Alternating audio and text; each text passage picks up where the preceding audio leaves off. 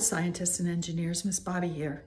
We've been learning a lot about solutions, suspensions, and reactions.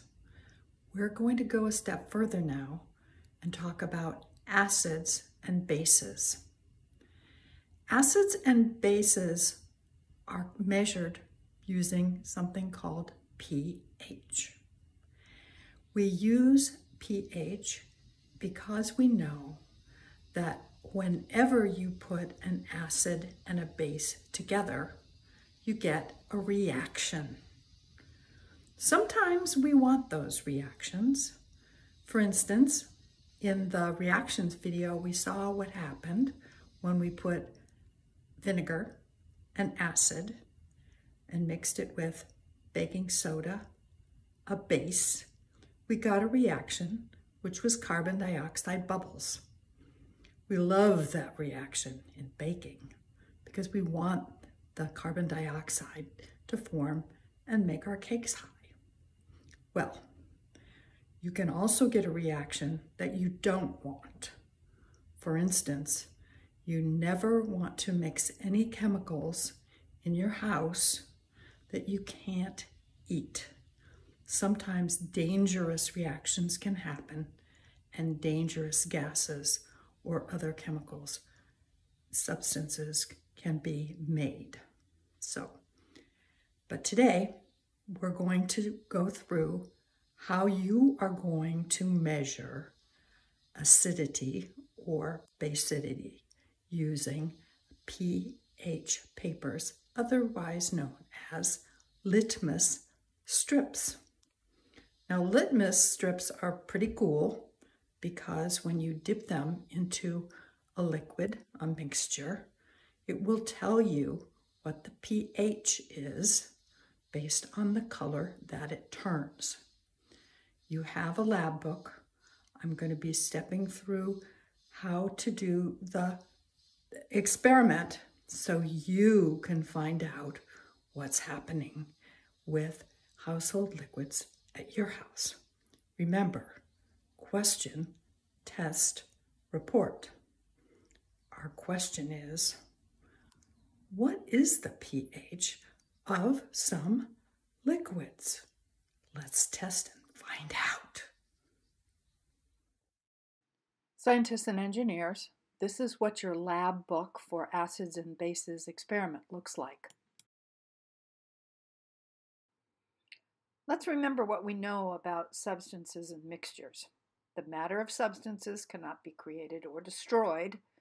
The mass or weight of a mixture is equal to the total mass of all of its substances put together. Liquid mixtures of substances can either be solutions or suspensions. We also know that water mixtures of some substances can be solutions. In a solution, the atoms or molecules of a substance are very tiny and evenly distributed in the solution. For example, in a salt solution, the molecules of the salt are very small and everywhere in the solution is the same amount of salt or concentration. We know that substances can have physical and chemical characteristics, and so do water solutions of those substances. They can have different colors. We learned about solubility. And here's another chemical characteristic, pH, or a measure of acidity or alkalinity. We know that acids can sting or burn your skin and often taste sour. We know that bases are alkaline and feel kind of slippery, but they can also burn when they're very strong. Never feel or taste chemicals unless you know they are food. The 3 steps in science are question, test, report. For our question, we need to state our hypotheses. There are 2 hypotheses we can use for this experiment. The first one, A, all household liquids have the same pH. The second, B, all household liquids do not have the same pH. Think about it and choose your hypothesis. We're going to use litmus strips to determine the pH of the liquids you're going to test. We're going to talk about the test procedures in a moment. Scientists use litmus strips to test for pH. Litmus strips are papers with special chemicals that change color to show the pH of a liquid. pH is measured in numbers from 1 to 14. Number 7 is the pH of water. From 6 to 8 is considered neutral pH. If the pH is from 1 to 4, it's a very strong acid. If the pH is 11 to 14, it's a very strong base. This is our test procedure. First, we'll put out a small amount of the test liquid. Dip one end of the test strip into the liquid. Remove the test strip and wait for a minute to see the color change. Then we'll compare the color to reference colors to find out the pH of our test liquid, and then you'll write your result in your lab notebook. Tap water usually has a pH of 7, but it can range anywhere from 6 to 8. Some examples of acids you might test are vinegar, orange juice, and canned soda.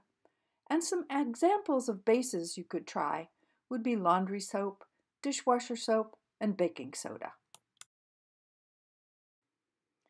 You can record your results on this page of your lab report.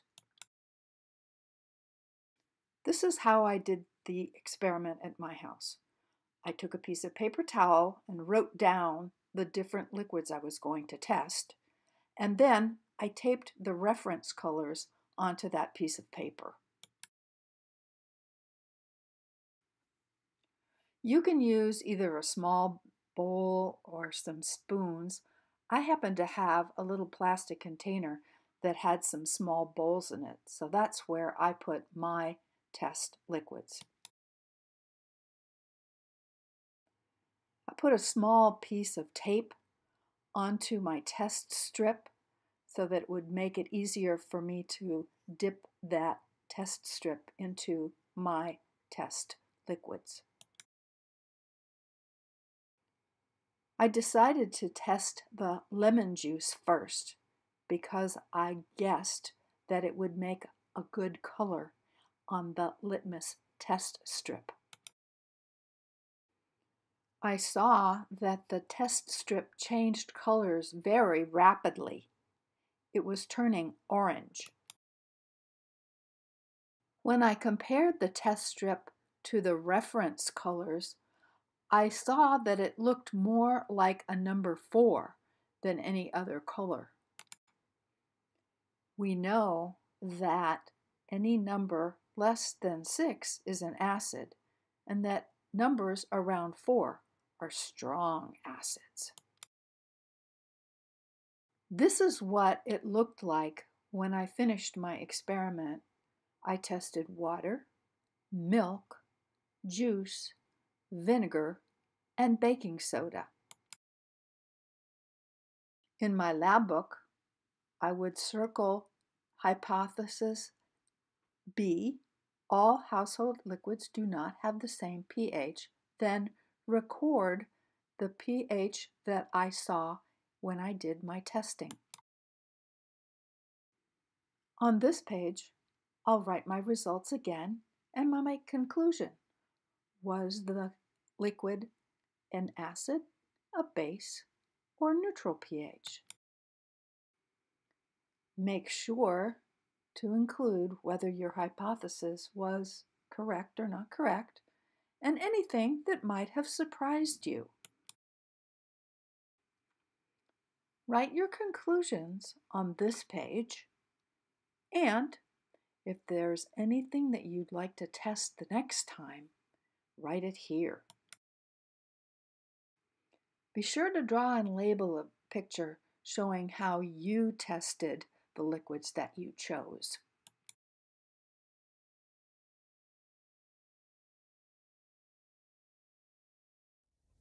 Hello again, scientists and engineers. I hope you enjoyed learning about acids and bases and testing the liquids at your house with litmus strips to find out whether they were an acid or a base. You also learned that whenever you mix acids and bases, you get a reaction. So I'm glad you filled out your lab book, and I'll be bringing you another demonstration of an experiment very soon. See you then.